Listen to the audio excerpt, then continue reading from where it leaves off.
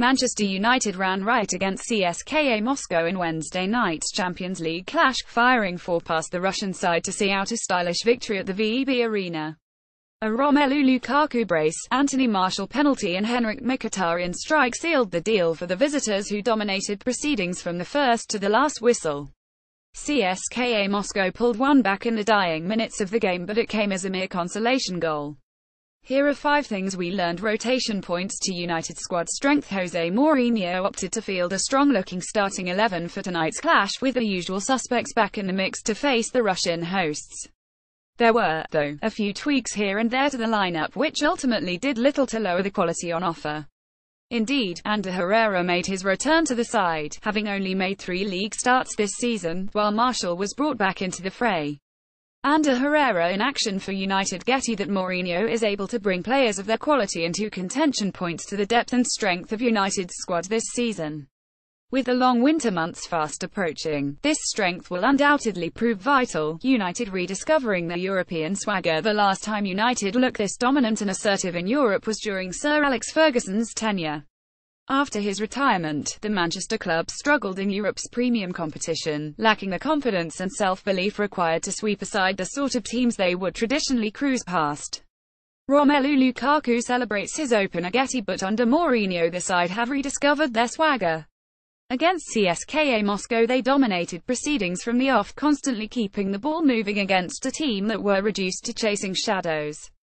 With Lukaku at his instinctive best and Martial riding a wave of confidence, United were a delight to watch in the home side's final third, while Herrera more than stepped up to the mark on his return to the starting 11. In all, it was another storming European night, which continues to bode well for Mourinho's men. cska Moscow defense leaves little to be desired. cska Moscow have now failed to keep a clean sheet in the Champions League for the 30th consecutive match, while goalkeeper Igor Akinfeev has gone 41 straight games without a shutout in the competition. With a combined age of 73, centre-backs Vasily Berezovsky and Sergei Ignashevich looked well past their shelf life against United's power and pace this evening. Indeed, it was Berezovsky's farcical failed clearance which handed Lukaku his second, while Ignashevich failed to assert himself in the air for the forwards' first, coming off second better in their aerial challenge for the ball. cska Moscow's defence was found wanting. Getty. It was a generally limp and lifeless defensive display all round, with Mkhitaryan and Martial handed far too much space and time in the home side's final third. Players were seen jogging back, too, showing next to no desire to make it back to help out an already shaky defence. It was a stellar performance from United, but they were certainly helped by the egregious abuses of cska Moscow's back line. David De Gea reminds United of his worth. It was a generally quiet night for the United defence, who spent the vast majority of the evening camped out inside their opponent's half. But on those rare occasions when cska Moscow tested the visiting defence, De Gea was on hand to deny the home side. Despite spending much of the game watching from afar, the Spaniard showcased razor-sharp instincts to block cska's shots on goal. In the early stages of the game he got down well to his right to push away a low-driven shot from Djigoev, which had set a course for the bottom left-hand corner. Just under 10 minutes before the break, he reacted with lightning speed to tip Vitinho's close-range strike over the bar. Aside from the spectacular, he stuck to the basics throughout the match and was a constant source of reliability at the back for United.